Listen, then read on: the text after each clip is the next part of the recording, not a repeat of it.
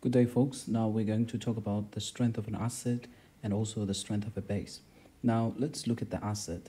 The strength of an asset, when we refer to the strength of an asset, we are referring on how weak, on how strong the asset. In other words, we will look at the extent in which the asset ionizes in water, as well as the base.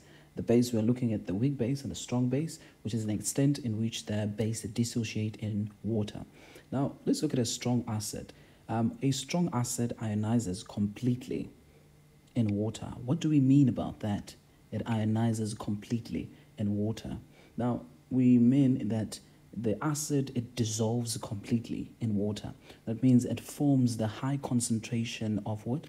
Of H plus when it dissolves in water. There will be more of H plus or more of proton of this, or more of hydronium ion when it dissolves in water. That means it ionizes completely. It forms more ions. But when we're referring to more ions of what? Of H plus, concentration of H plus when it ionizes completely. Now, all the strong acids, they ionizes completely. And when we look at the weak acids, they partially or incompletely ionizes.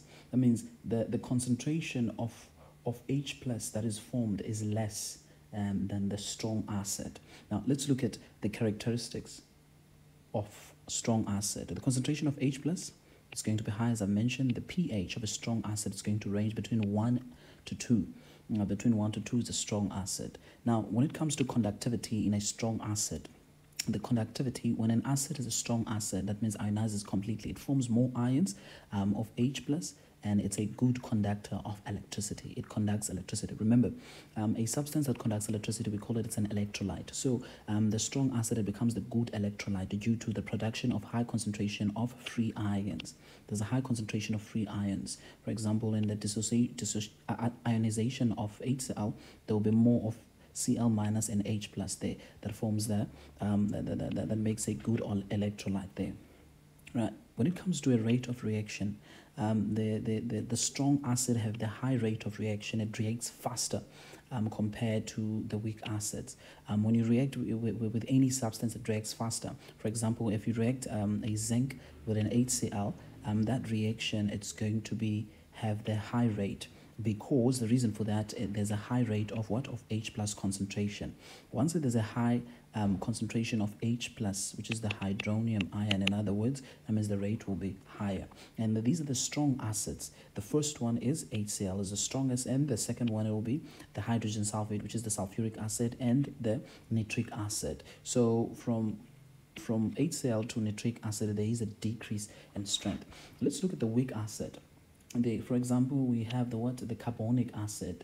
When we dissolve the carbonic acid here is reversible. Weak acids are reversible, and the strong acid, they are only forward. They are not reversible. That's important as well. So the weak acids are reversible. They have a low concentration, as we mentioned before, low concentration of what? Of H plus. And the pH is high but lower than 7. Their pH, it's above 2, it's greater than 2, and lesser than 7. So it's between 2 and 7. Now, a weak acid is a weak electrolyte. That means it's not a good conductor of electricity, that solution of an acid, of a weak acid, because it produces low concentration of free ions. These ions, there's a low concentration of that.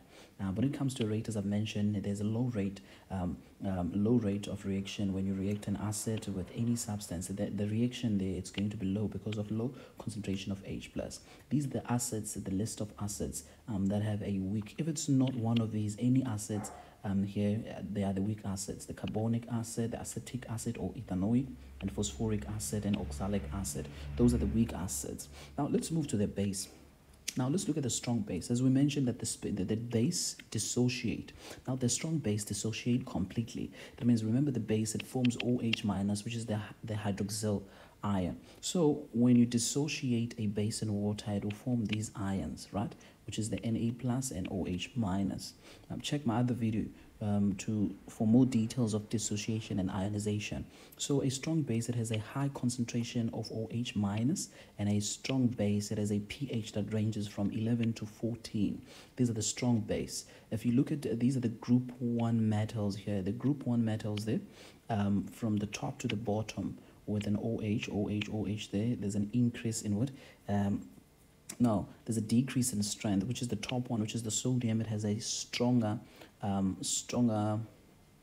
alkalinity compared with others. So it's a stronger base. It's a sodium hydroxide, potassium hydroxide, lithium hydroxide. Now let's look at the weak base. The weak base dissociate incompletely, and remember the weak base, they will have the low concentration of OH minus. Their pH, it's going to be lower than 7. It's going to be higher than 7, right? It's going to be higher than 7. Now let's look at the weak bases. It's an ammonia, it's calcium carbonate, it's potassium carbonate, sodium bicarbonate, calcium hydroxide, and barium hydroxide. Let's look at when we ionize a strong acid in water. What is happening? Let's take a strong acid like HCl. When we ionize HCl in water, what's going to happen there? Sorry about that. In water, what's going to happen? This is an acid, and water, it's an amphiprotic, will behave as a base. And what is going to happen there? This acid will donate a proton in this base. So what's going to happen there? There will be a hydronium ion with the Cl minus that will be formed. Now, there is what we call as an acid ionization constant. It comes or it derives from the equilibrium constant. So when we write that, we'll say Ka, it's an acid ionization constant. We write the concentration of products divided by the concentration of what? Of reactants, right? So Ka is going to be the product. It's going to be the concentration of oxonium ion multiplied by the concentration of chloride ion divided by the concentration of what? Of Cl minus. Why are we not involving water? The concentration of water it's what? Is equal to 1 mole per dm3. So there's no need to involve it there. Now, this simply means that the Ka is directly proportional to the concentration of oxonium ion multiplied by the concentration of what? Of Cl. That means the concentration of oxonium ion multiplied by the concentration of Cl minus, it's greater, their concentration. That makes the Ka, the ionization constant of an acid, to be greater, since it's a stronger acid. So therefore we conclude that in a stronger acid, the acid ionization constant, it must be greater than 1 if it's a strong acid. Now all the time, if it's a strong acid, it must be greater than 1. Let's look at the weak base, at the weak acid. When we refer to a weak acid, let's take the carbonic acid. When we dissolve a carbonic acid in water, this is what is happening. It's a reversible reaction in a weak acid. So this acid will donate the 2 protons in water. So there will be 2 hydronium ion will be formed there, and we'll have CO3 2 minus that will be there. Now, since this is a weak acid, so when we write an acid ionization constant there, we'll say the concentration of what? Of product multiplied by the concentration of carbonate ion divided by the concentration of the reactant, which is the carbonic acid there. So we'll have 2 there. So this simply means that the concentration of these is what? Is weak, or is what? Is less. That makes the Ka value, this Ka value, to be what? To be less as well. So if the Ka value is less there, that means the Ka value is less than 1. And that means the concentration of the carbonic acid is what? Is greater, because they're inversely proportional, these two. So a weak acid is very important. A weak acid is very important that the acid ionization constant value is less than 1 for a weak acid. Let's look at when we dissociate a strong base in water. Strong base is sodium hydroxide. We dissociate it in water. So what's going to happen? This is going to dissociate into ions. There will be a sodium ion plus an OH minus. Remember, a base is a substance. When you dissolve it in water, it forms an OH there. So now, what are we going to do now? This is a strong base. This is a strong base. Now, in this strong base, remember, in a strong base, the base dissociation constant, which is going to be Kb, is greater than 1 as well. Now, let's write an expression for that. It's going to be the concentration of Na plus multiplied by the concentration of OH minus divided by the concentration of sodium hydroxide. So, this means that it's a strong base. The Ka, the Kb value, the base ion dissociation constant is greater than 1. That means that this Kb value is greater. That means the concentration of this product is greater. And also this means the concentration of this is lesser. Remember, the Kb is inversely proportional to the concentration of what? Of sodium hydroxide. Right? Now, the Kb value, guys, the base dissociation constant for a strong acid is greater than 1. Remember that.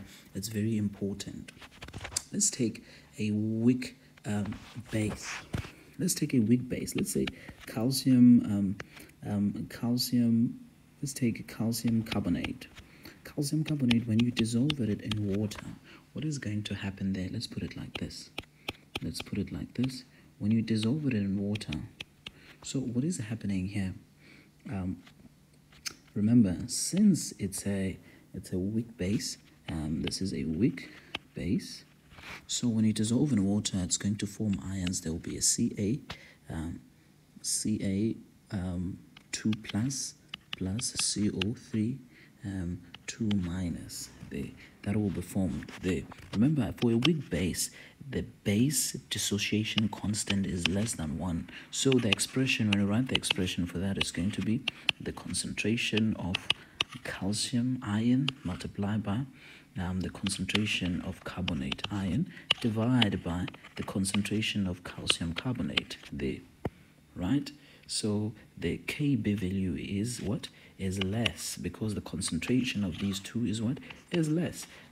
But the concentration of this is greater. That makes the concentration of the Kb value to be less because they are inversely proportional. I hope you get that, guys.